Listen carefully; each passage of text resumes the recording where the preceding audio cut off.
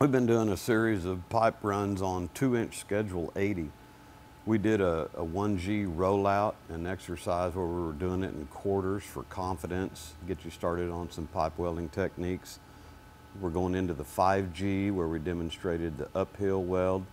We did a 2G horizontal. Today we're doing the 6G.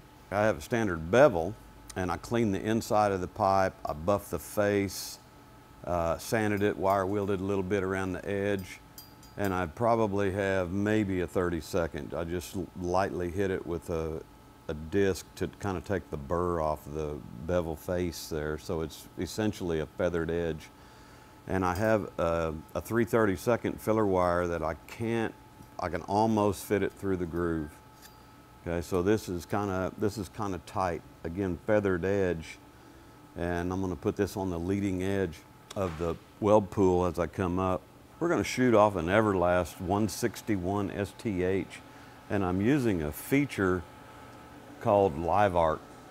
Okay, and the Live Arc is, instead of using a gas valve over here like on a manual torch, this is hot all the time, but as soon as I touch the tungsten to the grounded material, gas and amperage come up.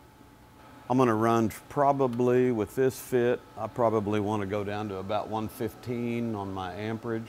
That might sound a little high, but again, we've got schedule 80 and I've got a fairly tight fit. I just want to wash this in here, keep the wire on the leading edge of the pool. I feel more comfortable doing that with the small bore pipe. A couple of ways to hold the torch.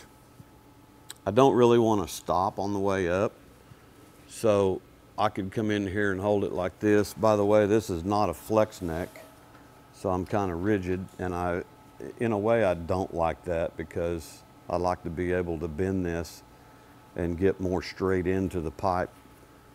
But I could hold it over here like this and come up, which I may do. I could put a couple of fingers on here and come up. I've seen a lot of folks do that and do it very well. I've seen a lot of folks come in here. I've got a number 5 cup on here, but my gap is just almost not wide enough, and we could wiggle this all the way up. Again, it's your comfort, you know. Let me get a ground clamp and we'll give it a go.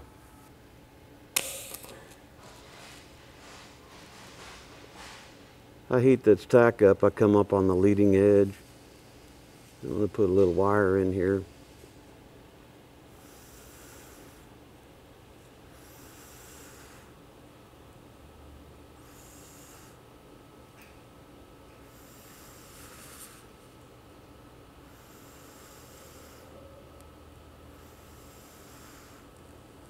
I'm running at 115 amps.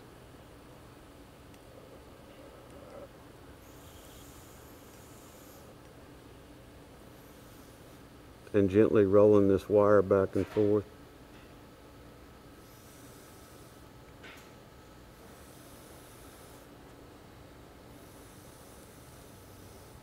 As I come up to this tack, I take my wire out, heat everything up,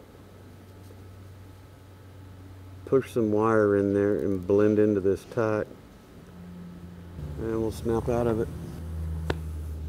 Okay, so this concludes our root pass run, 6G, 2-inch, schedule 80.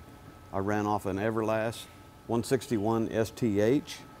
I ran 115 amps with my fit. I ended up holding this. I wrapped this cable around my arm, and I ended up holding this where I was resting the heel of my hand so I could get the right angle and the wire. It's hard to film these small bore pipes. It's hard to get the camera guy in here, so anyway, this is the root, okay? And we're going to continue on, and we'll do other episodes. We'll do the fill and the cap. So I hope this helps out. I know there's been a lot of questions and comments about people getting started and they want to pass this test. I hope this helps. If we can help you out, please message us, put it in the comments. Appreciate your subscription to Weld.com. Please check us out on Facebook and Instagram.